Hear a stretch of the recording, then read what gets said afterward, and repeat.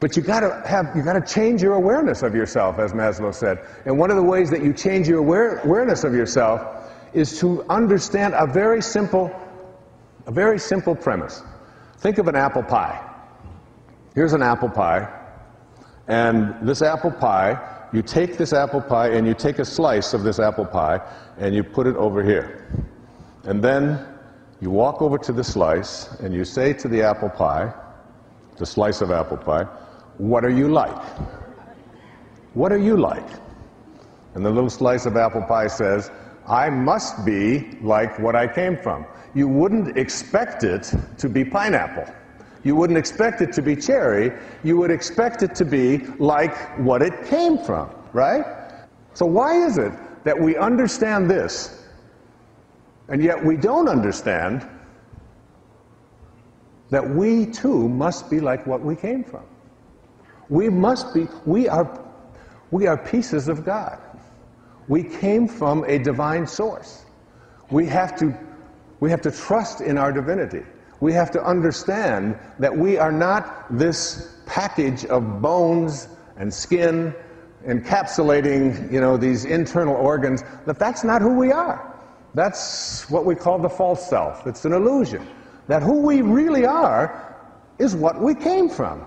And what we came from is eternal, it's infinite, it's kind, it's unlimited, it excludes no one. So that if we understand that we are really here as spiritual beings, just having a human experience, not the other way around. We're not human beings having a spiritual experience, it's the other way around. Our essence is our greatness, what we came from. We must be like what we came from. I've just taken up this new practice. It's called yoga. Now, I'm 65 years old, and I've decided that there are certain things that I was told that I couldn't do at earlier stages of my life that I've decided I'm taking on. I don't care what my age is or what anybody else has told. What Mrs. McConnell told me in the 6th grade at Marquette Elementary School in Detroit, that you don't have to come to art class. It's really not for you. You can go dribble basketballs maybe, but you don't want to come to art. This is because she saw some of my stick drawings that I was pretty proud of.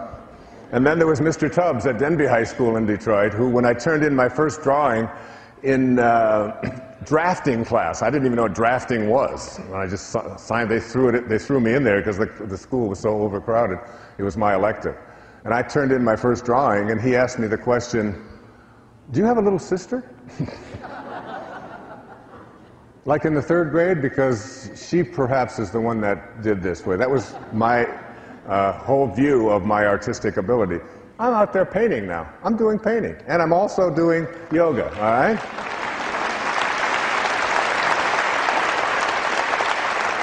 And I've learned some things about myself in the process of doing this. It was like a change in attitude, a shift, a belief system that I no longer was hanging on to.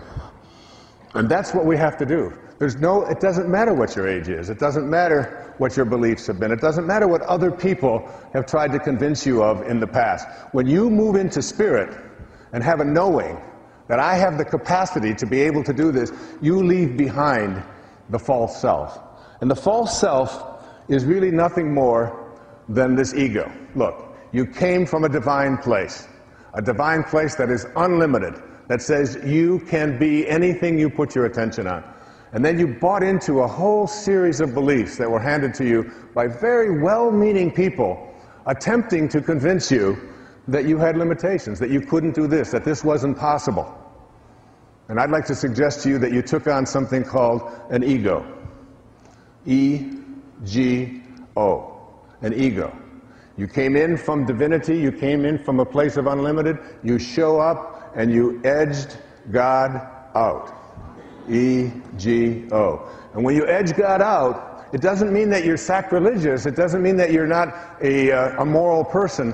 It means that you take on a belief system that says, who I am is no longer this infinite divine being who can step outside and observe this body and believe that he can make it do whatever I put my attention on and use it to have the same powers that is spoken about in the New Testament. Even the least among you can do all that I have done, and even greater things. It's within each and every one of us, except that we bought into an idea that who we are is what we have, who we are is what we do, who we are is what other people think I am, who I am is separate from everybody else, who I am is separate from what I would like to attract into my life, and who I am is separate from my source.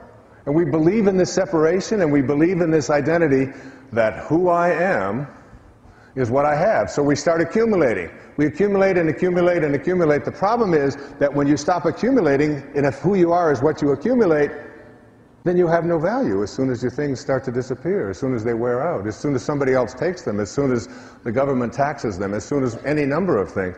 Who I am is what I do. If you no longer can do, then you aren't. You no longer exist. Who I am is my reputation, and we raise our children often to believe that what's most important is what other people think of you. Fit in. Do what you've been told to do. Do what the crowd does. Follow the herd. And you know what happens, what you step in when you follow the herd. So we take on all of these sort of false ideas, and we have a tendency to believe them. And inspiration is moving back into spirit. And it's moving back into spirit in such a way that you no longer accept yourself as anything other than divine.